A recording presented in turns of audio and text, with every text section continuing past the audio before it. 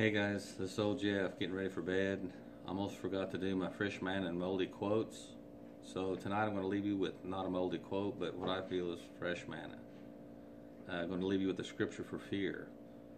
You can pray this over your life and confess it. My mother's done it for us as we've gotten older, and for most of our life she's done that for me and my family, and it works. So if you might be dealing with fear tonight, or needing some shalom peace or peace in an hour when there should be peace and joy in your life, and Christmas coming up and Hanukkah, I'm going to leave you with this quote. It's I got two versions of the Bible, King James and the New Living Translation, and I'm going to read them both to you. So here you go. This is for you tonight. 2 Timothy 1:7, King James Version. For God hath not given us the spirit of fear, but of power and of love and of a sound mind. 2 Timothy 1:7, the New Living Translation.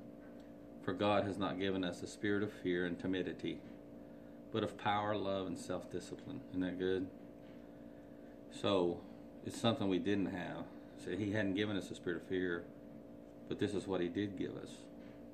For the believers, when we became believers, and for you tonight.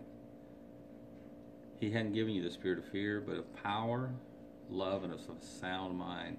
So if you didn't have a sound mind before, you got one now. I believe that. So there's your fresh manna for tonight. And just wishing you all the best on this Monday as you're pushing towards the weekend.